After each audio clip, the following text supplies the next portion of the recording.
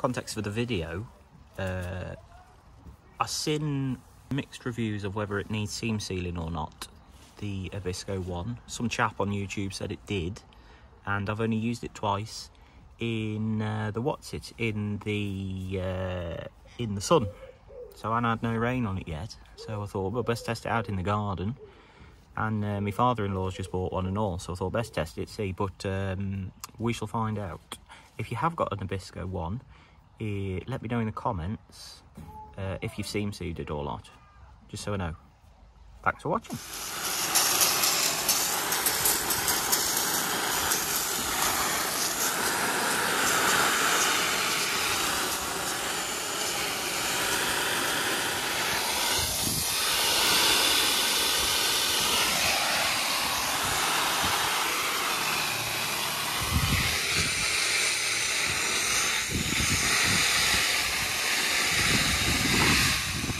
Seems pretty bone dry in there, apart from that, which is just excess that's come off the door. But yeah, I think that's pretty. I don't think that will need seam sealing, to be honest. Gonna get in a closer inspection. Absolutely bone dry in here.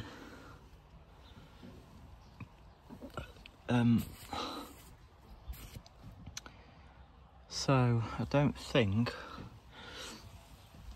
I will seam seal it, because to be honest I don't think it needs it. Chloe's going to spray us down with a hose. Let's see what it's like. Oh, that's pretty gnarly. Hold on, keep going.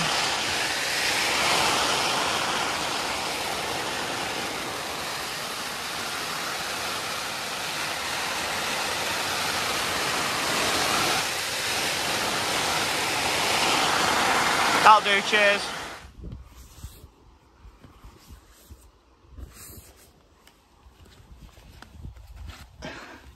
Just washed it down with, dried it off for one of them, a spongy.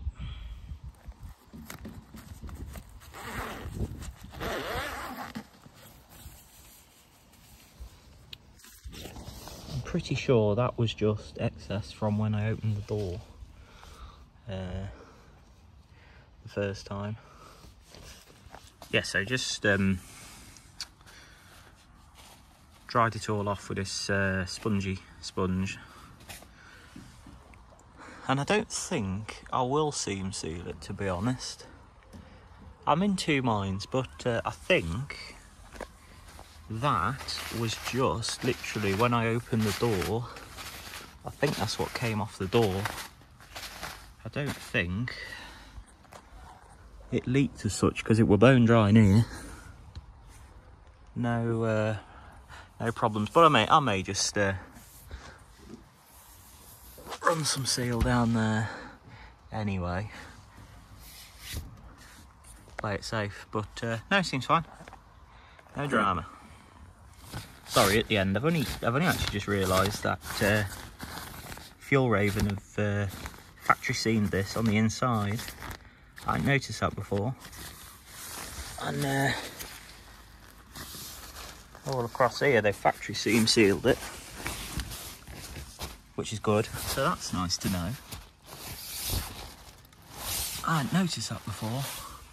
So and there is, look, as well. Oh, well, that's good.